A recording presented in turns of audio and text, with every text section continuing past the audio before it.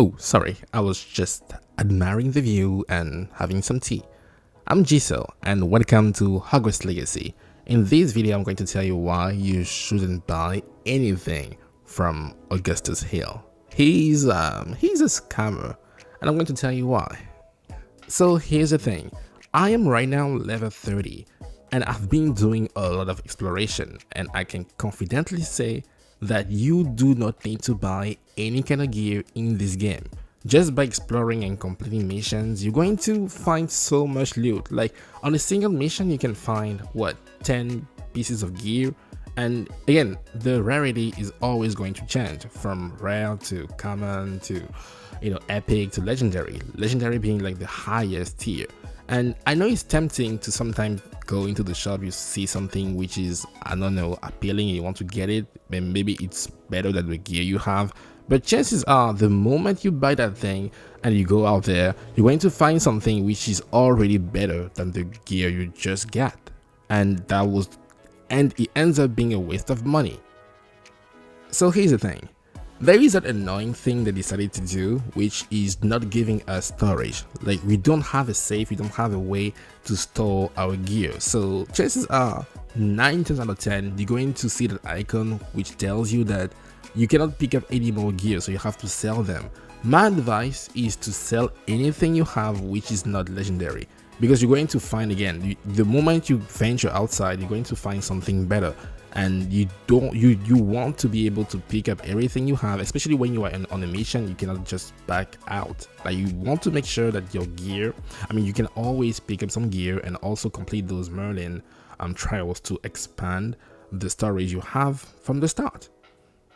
And I think I can give you 3 more reasons why you should not buy anything. So first of all, you can upgrade your gear. Later in the game, you're going to unlock the ability to upgrade your gear, but you don't upgrade the level or that gear that you cannot change. You can upgrade one stat, which is either defense or offense. Like, you're going to be able to change how much damage you can deal or how much damage you can withstand, and that's it. And also you can, I'm going to call them mods, you can add some mods to a gear piece just to make it better. But here's the thing, you cannot switch mods around. Like, once you put one mod on one gear, that's it. You cannot change it. Let's say, for example, you had one other gear which had no mod whatsoever. That you have to get a new one. You cannot just switch that one thing you like and put it on that other thing which doesn't have anything. That's not how it works. So every single time you get some gear, you have to commit to that and never buy anything, because the moment you buy, it's going to be like a wasted investment. So do not buy, just focus on getting better gear while exploring, and whatever you can, upgrade that gear. But even while upgrading, you don't want to just go all the way, because if you do that, then you're going to realize, hey, I have that other thing which is better and I just spent all my resources on upgrade that one thing and I regret it now. I don't want you to regret anything. Another reason why you do not want to invest your hard-earned money into buying gear is because you have all those other things, other items like recipes, spellcraft, and that you want to buy, and those things are not cheap, and those things actually matter. They're going to change the way you play the game. You can maybe brew some potions or just get some materials you're going to use to upgrade your gear. So those things are hella expensive, and you do not want to invest like what, 2,000 coins just to get those outfits, just to realize that you don't need them anymore, or you don't have the resources to upgrade them. But I reckon there might be a reason why you want that one piece of gear to begin with. Maybe just because it looks nice, you want that drip. It's all about, it's like Hogwarts Legacy drip edition, so you want to look nice. I understand. Here's the thing, but just listen to me. The way this game works is particular. If you want to change, because you can change the appearance of your gear even if you're wearing something else, and then this I really like, and it means that the game is going to keep all those appearances even for the gear you no longer have.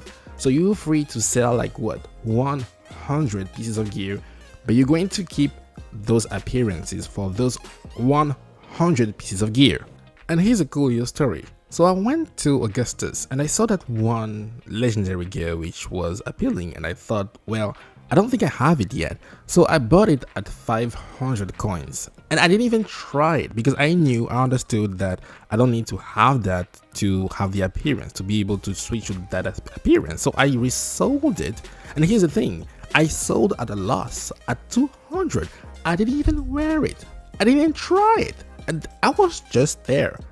I was in front of him and I sold at a discount. So even if you end up buying something, every single time you sell back, you're going to lose. So again, don't buy gear. Just invest your very hard earned coins into recipes and to brew potions or spellcraft to craft some other things. Like, just do that, and I promise you're going to feel way better about your money. Again, I'm like your your personal advisor, so listen to me. I know what I'm talking about. Maybe, I don't know, just maybe. So I'm going to see you soon. I have way more content about Hogwarts Legacy, and well, I'll see you around. Again, don't give your money to Augustus. It's a scam.